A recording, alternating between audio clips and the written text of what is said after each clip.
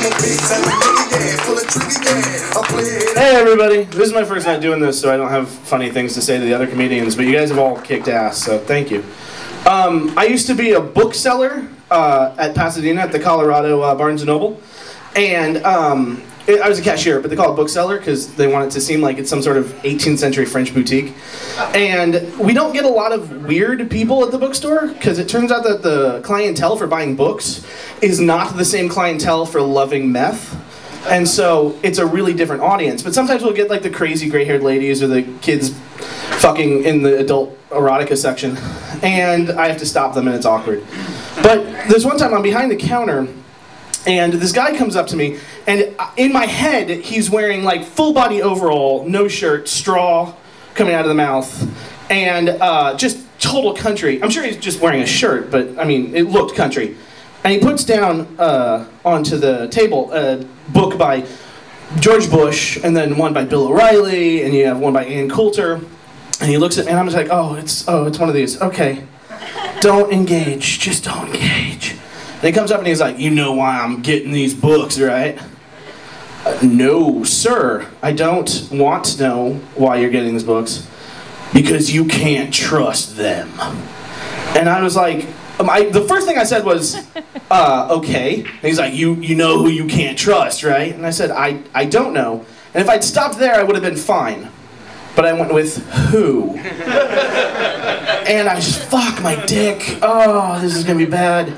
And he looks around, and he does that like how every racist joke starts. And behind him is a giant mountain of an African-American fellow. Giant. And he looks back at me, and he goes, the blacks. No accent, no perfect diction. It's like he went through a really sudden, really racist My Fair Lady. Like, all of a sudden, just perfect. And he goes, the blacks. And my face does that thing where it forgets how to be a face because it's so...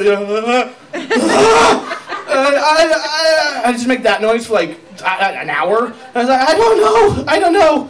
And so he gets off. I was like, any more stuff that you'd like to say, you can say to my manager. And he's like, okay, black lover. Which, for the record, super am. And then the guy behind him comes up and I was like, I'm so sorry. He's like, it's okay, we're just gonna kick his ass in the street later. I'm like, oh shit. I get home, turn on the TV, a race riot is broken out in Pasadena. It's like, oh shit. One last thing. You know how your parents lie to you? And not like the big ones like, we love you or you're not adopted, but like the small ones that stick in your brain and fuck you over later. Like one time my dad told me that the meaty part of artichoke is chicken. And I never really thought about it because I don't fucking eat artichoke every day. And so like I'm 15, I'm at my friend's house and his mom is like, hey, would you like some artichoke we cooked last night? And I was like, no, I don't like reheated chicken. And she just looks at me for like an eternity and goes, okay, but would you like some artichoke? And it was at that time that my 15-year-old brain that knows biology and plants was like, motherfucker! And so I go to my dad, I was like, Dad, what's the deal? And he's like, I don't remember that one, but I've told you lots of lies. Like, lots of lies. And I was like, oh, shit. So now there's like a minefield of lies that are gonna make me look like a retard at future events. Like I'm talking to people and it's like, oh yeah, no, pork is made out of snake. So, oh, fuck. Anyway, that's my time, I think, so thanks.